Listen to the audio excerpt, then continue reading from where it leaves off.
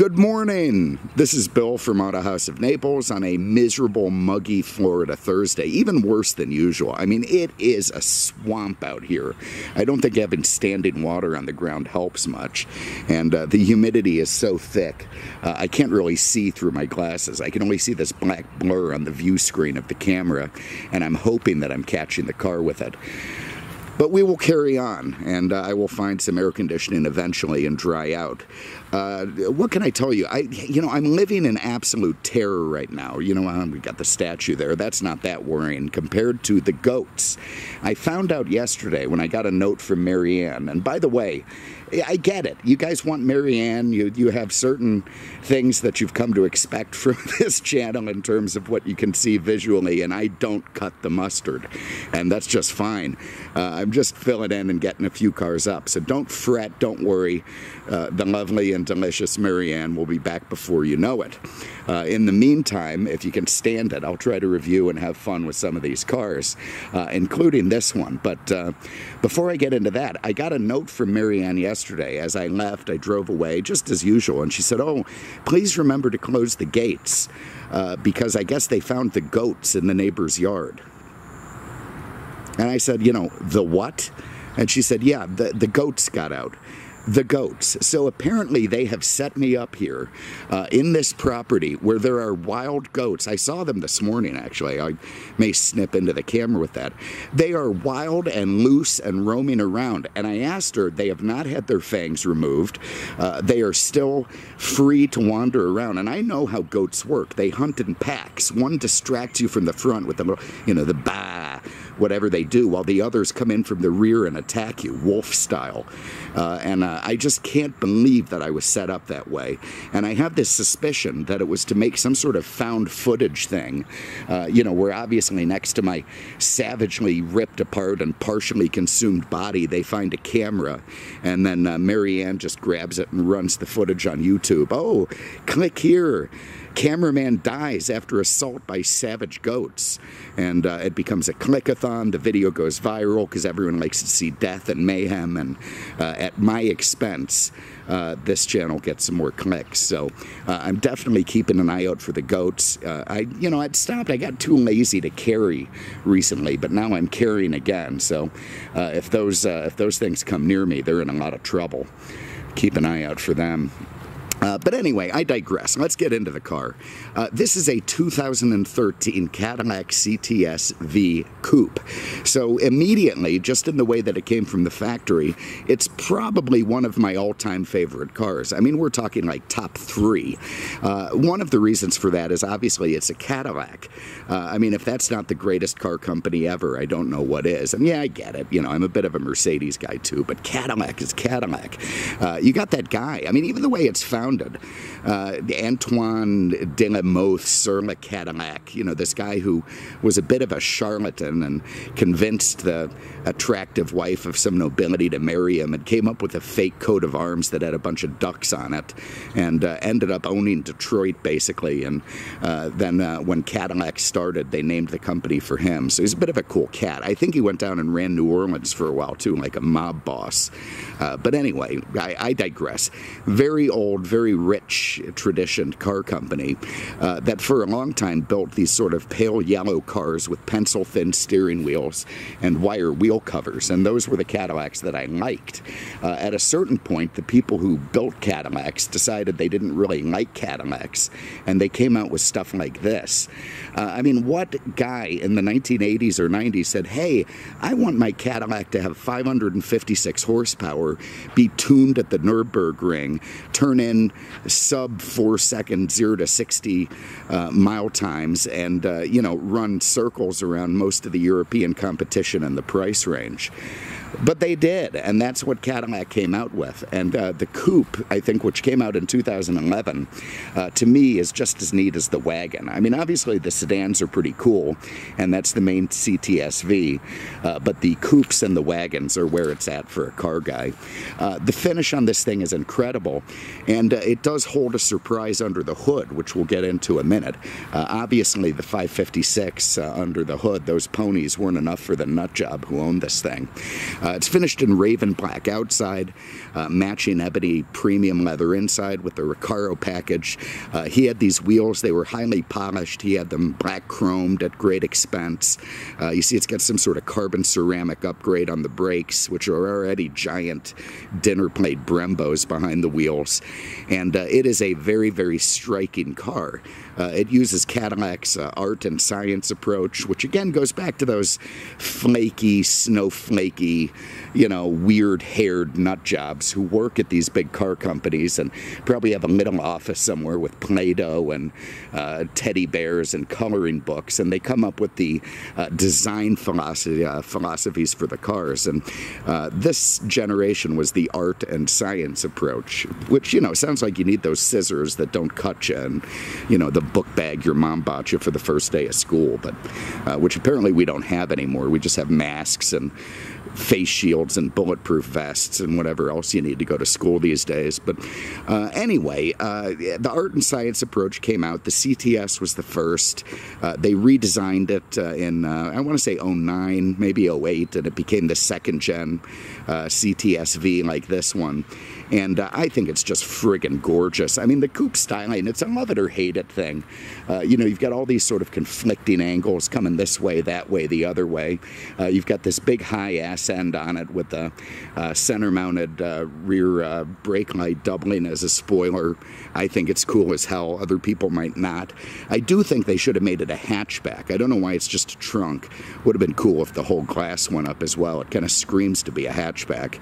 You've got these fantastic big twice pipes there at the center bottom, very sinister looking. You can see the little mesh things. You've got just, I don't know, it's all very, very cool. The V badge. Let's start inside the trunk, and I can see we're probably gonna have to move this car to get out of the sun. So I've got a pile of crap in the trunk, and I apologize for that. We've got donuts for the guys. I'm also trying to get them drunk, so I, of course, have my coronavirus whiskey and some Blue Moon to, you know, feed them. I've got my license plate and other crap. This guy kept his car very, very nice, so it has an indoor car cover, which we just threw in the back there, which goes with the car, and of course that was used while the car was being stored for its very low 14,000 miles. The guy didn't drive it that much, and again, we're still coming to the engine surprise in this thing. It's in the title, but anyway, look at this. I was driving yesterday in the rain. Anyway, everything very nice in the trunk. You can fit golf clubs back there, no problem. Under the donuts for the guys, it does have an infant retainment net that you can install. So if God help you, you have infants to carry around. There's a nice little net you can use in the trunk to keep them secure. And since we're going to go on a test drive, I'm going to install my bag plate now. I've been driving around without that, and that'll get you under the scrutiny of the Collier County Sheriff's Department. There we go. All right, let's have a look under the hood. All right, so here we can get into what this car has. So this guy who bought it, again, absolute nut job, decides that 556 horsepower isn't enough for him. So he calls up Lingenfelter Engineering. That's a word I'm going to have a hard time pronouncing. Lingenfelter. John Lingenfelter, the guy who started it, actually passed away in '03 in a drag racing accident. Not immediately, but in a sad sort of decline afterwards. And was an incredible go-fast guy who made it his mission in life to take the best technology coming out of the factory in Detroit and using it in engines, you know, built beyond description in order to gain tons of horsepower. He was big into fuel injection, you know, the TPI system and other stuff. If you remember the Sledgehammer Corvette from 1987 or so, that thing ran about 250 miles per hour. It was a 1,000 horsepower. It was a Callaway car with an engine tuned by Lingenfelter. And what a neat guy. He was born in East Freedom, Pennsylvania, which is a way better place to be born than West Freedom, Pennsylvania. You don't want to be from there. And ended up starting Lingenfelter Performance in Indiana. And this was one of the cars that he developed a kit for. This one has the 630 tune, which is their mildest, but adds almost 80 horsepower to the mix. They put a new pulley and shaft on the supercharger. They changed the ECU and do a few little tweaks with the electronic tuning and physical tuning on the engine. to pull it up to 630. So this nut job, who bought like the world's most perfect 12,000-mile Cadillac CTS-V Coupe pre-owned, delivers it to Lingenfelter, who gives him another 80 horse because the 556 just wasn't enough. That's a guy after my own heart. So anyway, 630 wild ponies under the hood on this pushrod LSA V8 engine running through a 6-speed automatic, which is good for acceleration, even if I prefer the manual for driving. The automatic is where it's at if you want to do quarter-mile times and stoplight to stoplight racing, which why not? I mean, this thing, it will almost mirror a 911 turbo from a 60-mile-an-hour kickdown all the way up to 150 miles an hour, and that thing's a rocket ship. It lays waste to the cars, the M3, the M5, the Audi RS5, you name it. This car, at the time, all of its competition was pretty much left in the dust. You had to get into stuff that cost like twice as much before you got anything approaching the same horsepower and performance figures. America, fuck yeah. Absolutely love it. You know, for many, many decades, there was always this promise of the United States competing with the Europeans. Maybe you remember the celebrity Eurosport, you know, for instance. There was just always this attempt by American car manufacturers to take it to the Euros, and they never really pulled it off. You know, they tried, God help them, but they just never pulled it off. The stuff that came from Benz and BMW was always much better. Well, enter Cadillac in this modern era, and that is just not true anymore. This CTS-V really took it to them in a way that just blew things up. In fact, the CTS-V sedan, the original one, was the first American car to break the magical 8-minute mark on the Nürburgring. Very, very impressive, very cool, and again, very prideful. I just want to wave American flags all over it. Look at the wheels and the, oh God, with those yellow calipers and those dinner plate brakes. It's just bad to the friggin' bone. Anyway, let's get inside of it. This thing has been kept by a lunatic, babied, kissed on, smooched on. You know, he put this Lingenfelter kit in, I think just to be, I doubt he ever really used it. I mean, he has no miles on the car. He's barely driving it. He ceramic coated it, put on some sort of a clear bra system in the front, put it under a cover inside. This is that best of both worlds thing, where you have the car guy lunacy intermixed with the garage queen mentality. So you end up with just an incredible piece with tons of horsepower. Didn't even bother putting the Lingenfelter badges on the engine or the side of the car, which I really appreciate. It keeps it a sleeper. People think it only has 556 horsepower out of that detuned ZR1 engine. Instead of the 630 it actually has. Unbelievable. Anyway, very, very cool stuff. Let's have a look inside. So Corvette style, you've got these little pinchy things on the doors to open them. It's electronic. You do that. You can immediately see it has that almost $4,000 Recaro seat option. Now we got the sun coming in, which, you know, give you very supportive and sporty seats that'll keep your ass planted as you're doing all kinds of crazy cornering maneuvers. Let me walk around to this side because I wasn't able to get the driver's seat to immediately fold down. I don't know what the point is of that. Anyway, you got room in back for a couple of Canadians. If they're over 5'8", they're probably going to bang their head on the crap up there. You could stuff some kids back there, and who the hell cares? I mean, you know, you get back seats and you're lucky. Be thankful for that, and that really is all that you need, because what the hell do you care about your backseat passengers? This is not a car for them. This is a car for you. Fire it up and get some AC going. Look at this beautiful door panel treatment. I mean, Cadillac really did get their shit together by the time this car came out. You have this lovely bird's eye maple looking wood inlay into this faux leather stitch stuff with the Alcantara inserts and more leather looking stuff there. This is the push electronic open release for the door. You see it's got a Bose thing on the speaker. You got more swoopy piano black stuff. Nice little place to stuff a 9mm in there, and otherwise lovely. The fit and finish on this car is terrific. I've got my key in my pocket, so I can fire it up by just turning this little dongle on the side, and let's get some AC going. I'm also going to back up and get out of the sun for a minute. I mean, I am just dripping. This is beyond the pale. I feel like, what was that movie, Papillon or something? The butterfly thing with the French prison. I feel like that guy all the time, just suffering. Actually, it's got cool seats. What's that? That going as well. All right, so let me back up out of the sun if I can. Hopefully I don't run over any goats. Ha ha ha, Marianne. Can't believe they did that to me. Can't believe they put me in a place that has loose, crazed wild goats. And she said, oh, goats don't kill people. You know, I immediately Googled that and found out that goats, yes, goats do kill people. There have been several goat deaths in the United States in the last few years. So, you know, take that to the bank. Violent little things. Anyway, you've got this very nicely laid out instrument cluster. 200 mile an hour speedo. Love it.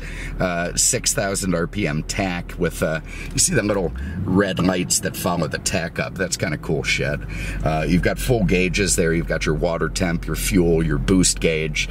You can get through and change the little trip display underneath that gives you your fuel range. Look at that, average economy 15.4 out of a 630 horse car. Your track timer, nice. Your instant economy, your average speed, digital speedometer. You get into the information. You have a G meter, and yeah, that's what your normal Cadillac buyer needs. I remember the 79 Coupe de Ville I had needed a G meter. Probably would have turned about 0.3 on a skid pad. Oil life remaining, you can get into all this crap, your tire pressures and whatnot, volts. I think somewhere we're going to find gauges as well. It does have blind spot. You can see that in the mirrors. Glad I saw that. There's your trans temp, oil pressure. All very, very cool stuff. Auto door locks, all the, well, anyway, you get it. There's all kinds of crap you can do. Let me get back into the G meter because that's the fun shit on a Cadillac. There we go. You've got this beautiful sporty leather steering wheel, bigger than you'd expect and what's really a hot rod, but nice. For me, I like it.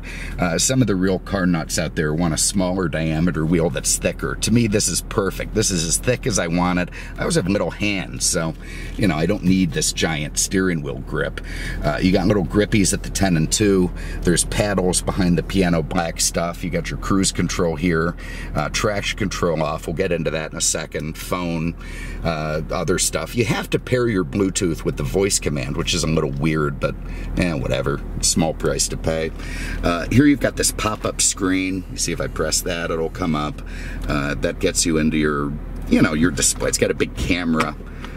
Very nice. And even if you have the screen down, when you go into reverse, it'll pop the screen up automatically to give you the camera. It also gives you your navigation. There it is, calculating route. Your audio, AM, FM, XM, hard drive, auxiliary. Apparently this was a little bit vintage even in 13. The Q system had come out in some other Cadillacs, which was much more advanced. And that's the one that would make the snowflakes happy with the Instagrams and the tick.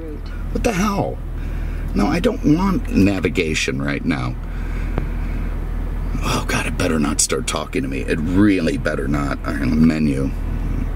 Menu does nothing. Okay. Repeat, nav, destination. No, I don't want to go home. I want to delete that. Yes, I'm going to delete home. Good, now we're not going anywhere. In the glove box here, you've got your Lingenfelter ECM tuner, so you can use that to set the tune up on the car. Also a nice place for a Walther PPQ if you happen to be worried that there's some goats hanging around. Even one with the extra 5-inch barrel for accuracy. So that's in there should the goats emerge. We've got this little packet, this envelope with all the Lingenfelter tuning stuff. I think he paid like $4 grand for all this. Tells you all the stuff that came with it. Even gives you the dyno. So there we go. Max power, torque, max torque, engine RPM, the different stuff. But let's see what we got. There's the kit that it came with, the air filter, the pulleys, the belts, all that stuff.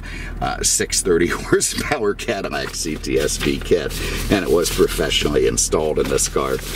Very, very cool stuff, and kudos to this cat for having what is, to me, a very, very neat piece. Down here you've got your climate control stuff, you've got your hot and cool seats, you got more piano black, you got the shifter that if you run over here into manual mode, you see we have a big red 1. I do like the indicator on that, and if you bang your way through, well, that's downshift. Upshift is the right side. You see 2, 3, 4, 5, 6. Well, it won't let you leave in anything but third. Let me get my seatbelt on. Up here you've got a self-dimming mirror with OnStar, very nice stuff. You've got a sunroof, doesn't go back but it tilts, and does have a power screen, so very, very lovely stuff.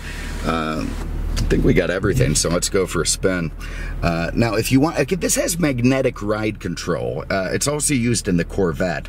It was, I believe, designed by Delphi, or whatever, GM anyway, came up with magnetic ride control.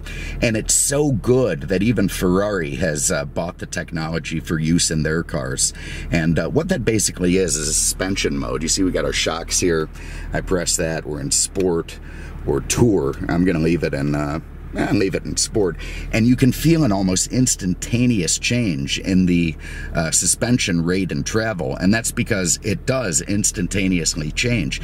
It uses a magnetic fluid in the struts that when you adjust the forces on that, it can stiffen and loosen the struts at a moment's notice. I mean, just instantly, and it can turn this thing into a very compliant, lovely touring car into much more of a track dog. Very, very cool stuff. Now, if I press this once, you get traction off with StabiliTrak, their traction control on. I press it twice, I'm back to on, off, and then I can go into competitive mode, which makes the StabiliTrak still on, but not quite as, you know, interfering as before. And then I think if I press and hold it, there we go, everything off. So now you are on your own. It has no driving aids. It's going to give you, it has ABS still, but it's got no traction control, no StabiliTrak, and you've got 630 horsepower to play with. I mean, if I were on a racetrack right now, I could run circles. Oh my God, could you get yourself into trouble? And honestly, that's one of the reasons that I just couldn't daily drive this car, is I would end up in the back of a squad car in no time. We're in first gear.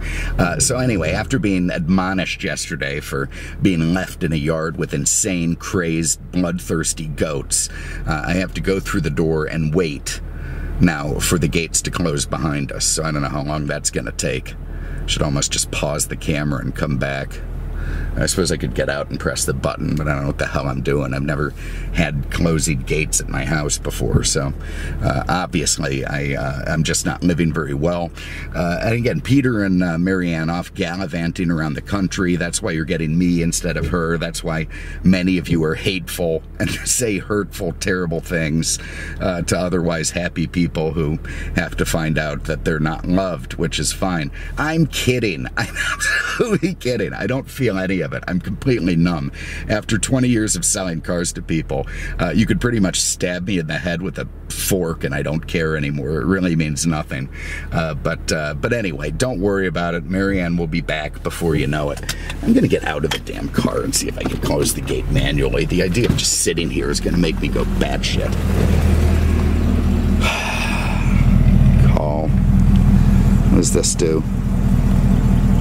Nothing. Nothing. No, I don't know how to close the gate.